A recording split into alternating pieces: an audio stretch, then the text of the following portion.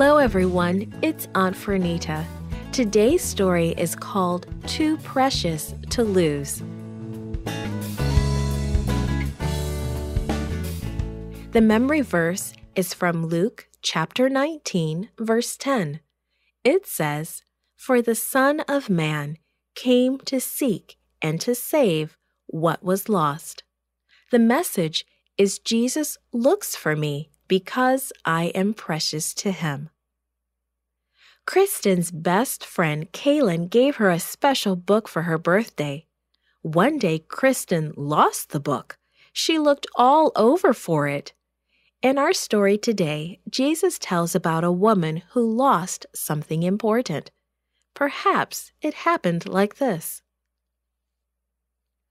The morning sun warmed the back of the busy women. Laughter rippled through the crowd as they shared stories.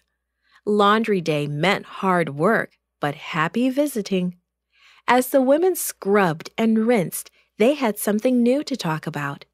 "Have you heard the stories Jesus tells?" asked one.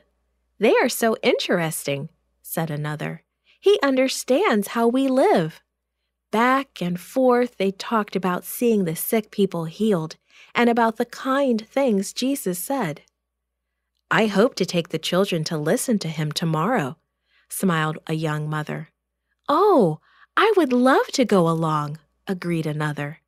Soon, several of the women were making plans for the next day. Happy children skipped along beside their mothers the next day. Excitement was in the air. Soon all the people sat down and Jesus began to speak. He told them a story about a shepherd losing one of his sheep and how happy the shepherd felt when he found it. Then Jesus began to tell a story that the little group of laundry ladies leaned forward in to hear. There once was a woman who had 10 silver coins. One day, the woman lost one of her silver coins. Oh no! The woman thought about the poor woman in the story. That was about the most awful thing that could happen to a wife. What would her husband say? What would her neighbors and friends say? The lady lit a lamp and began to sweep her house, Jesus went on. She looked everywhere for her lost coin. Jesus watched the faces of the people listening to his story. He knew what their homes were like. Because they had small windows or no windows at all, it was dark inside, even in the daytime. It would be hard to find a coin.